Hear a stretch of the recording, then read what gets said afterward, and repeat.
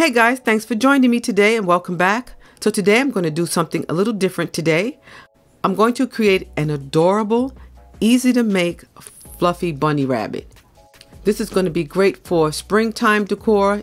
This is great for Easter decor. You can use this as a door wreath if you like. So I'm going to get started. So I'm going to start with this bunny rabbit form. This is a plywood form that I picked up from the craft store. They have these at Dollar Tree and you can also find these at Michael's. I picked up some chenille yarn.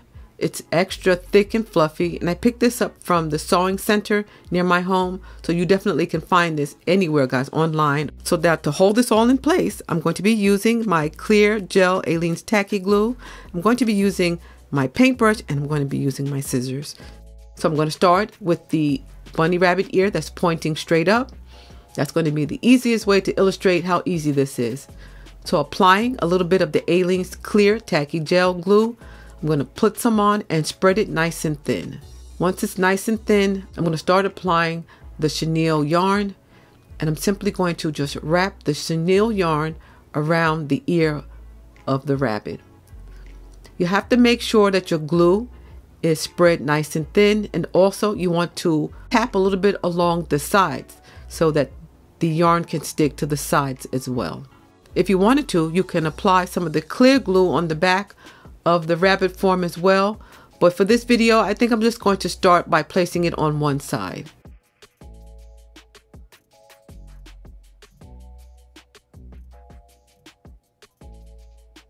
So once you get up to the area where there is no glue, just reapply your glue.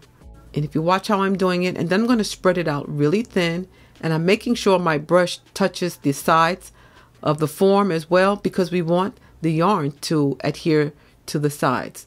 You're going to have less slipping, and just simply keep wrapping it very closely to each other.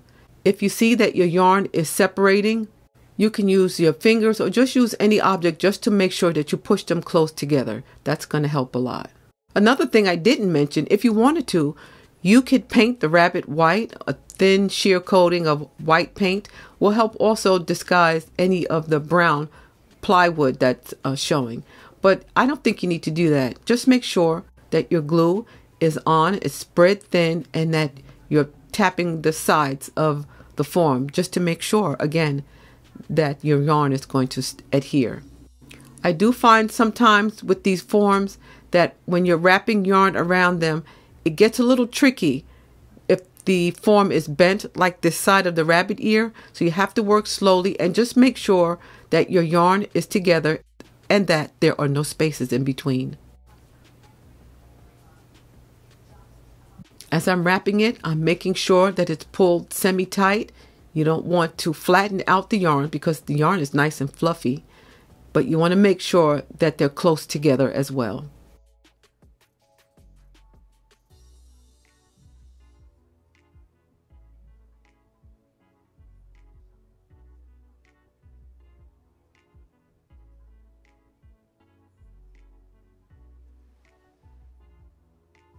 So as it gets close to the edge here, I'm just going to make sure that there's enough glue on there just so that the yarn can lay flat, making sure that they lay close together.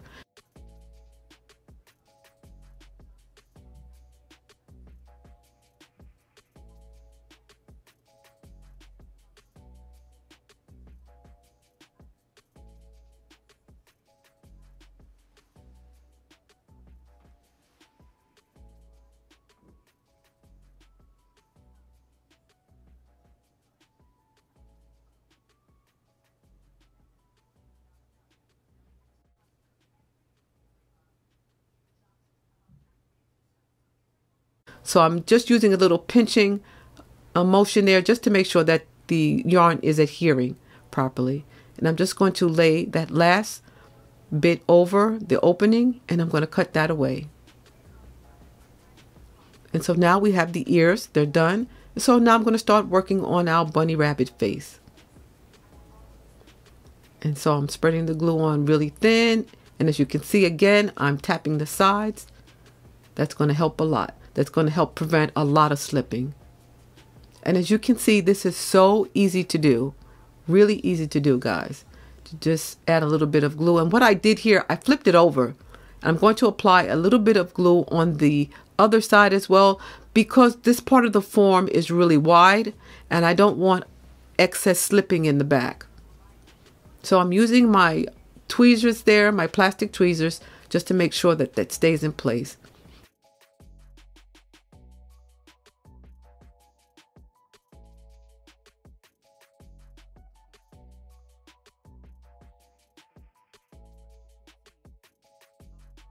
So I'm just going to be flipping it back and forth so that you can see that the yarn is laying nice and flat and laying close to each other as well.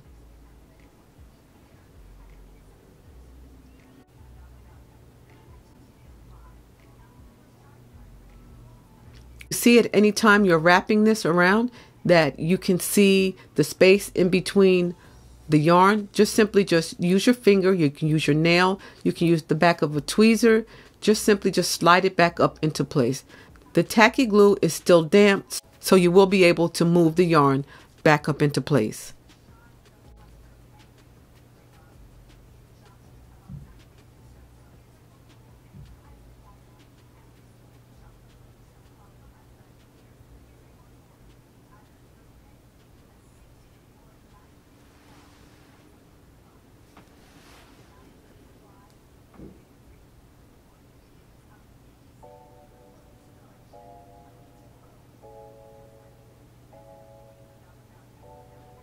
I love the white chenille yarn. It's really optic white, guys, and it's so fluffy looking.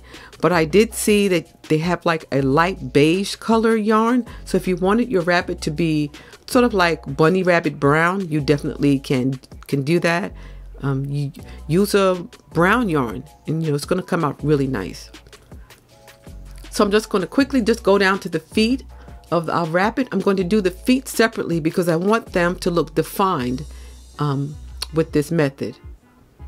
And so once again, I tell you, whenever your shape is going to be not round or square, you're going to have to really work at making sure that the yarn is laying very close together. As you can see, I have to push mine back into place. And I'm using my plastic tweezers again, just to make sure everything is aligned and the foot is going to look well defined. And I'm flipping it over because it should look just as neat in the back of the rabbit as it does in the front. And with that same method, I'm just cutting off the last little bit and just applying it to the edge and pinching it together so it'll adhere nice and neatly.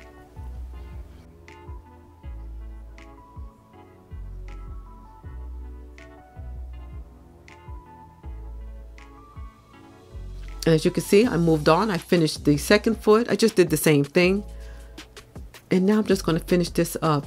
And so to give our bunny rabbit a nice puffy stomach, I'm going to wrap it this way, guys. I'm going to start at the top edge and I'm going to go down around the bottom so that it could create a roundness. This is going to give a roundness look. So yeah, this is going to give it that nice plump belly.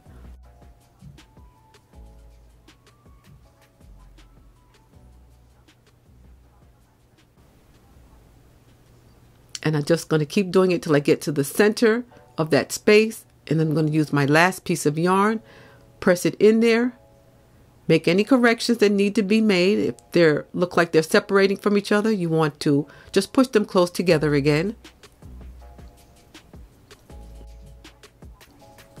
That's it, guys. And I'm going to just kind of press that in there.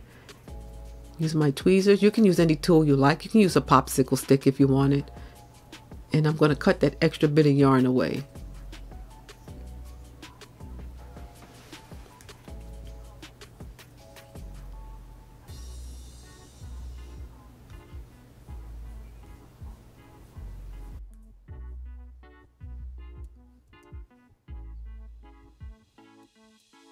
And guys, look how beautiful. Now it's still damp. I'm going to set this off to the side. I'm going to allow it to dry for a couple of hours. And then I'm going to come back in later and start to decorate. Okay guys, so I'm going to keep my decoration very simple and springtime looking. So I'm going to be using this detail ribbon that I picked up from the Dollar Tree. So I'm going to use a beige color and a golden yellow color. And I'm just going to just cut off enough just to create a loopy bow. And so this is how I'm going to create my bow today. I'm just going to take the two ribbons, put them together just to create a pretty detail. And I'm just going to hot glue both ends together. This is the part that's going to be the loop on our bow. And I'm going to do the same thing here. I'm just cutting off just enough just to create a loopy bow. Also, I'm going to be adding the ends of the bow as well. So after I cut that out, guys, I'm going to hot glue them. Just a little tiny bit of glue you want to place on the yarn. And I'm going to hot glue the ends of the ribbon together as well. This is going to complete the look of the bow. And I'm going to go in and just tap a little bit of glue there because you don't need much for the ribbon to stick to. And this is the other end of my bow. And this is going to be the loopy bow. Here I'm just going to just trim off the ends of the ribbon just to give it a pretty look.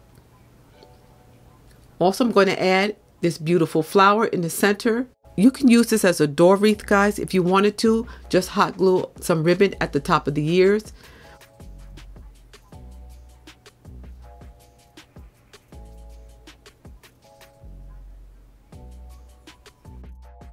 I'm going to use this fluffy key ring that I picked up from my dollar store. This actually cost 75 cents. This is the key ring part. I don't need that. And I'm just going to put a little bit of glue onto and now the fluffy part becomes the tail for our bunny rabbit.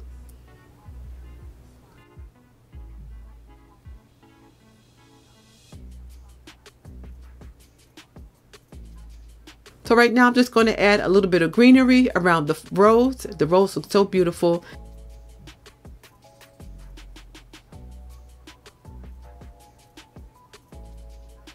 And as you can see here, guys, I did add a little bit of a pearl in the center and a little bit of dangle pearl in the inside. This is just in time for Easter and just in time for spring. And I absolutely love the way it turned out. So guys, please let me know what you think in the comment section. Please don't forget to thumbs up this video and please don't forget to subscribe. You stay well, stay safe, and stay blessed. And I will see you at the next video. Bye-bye.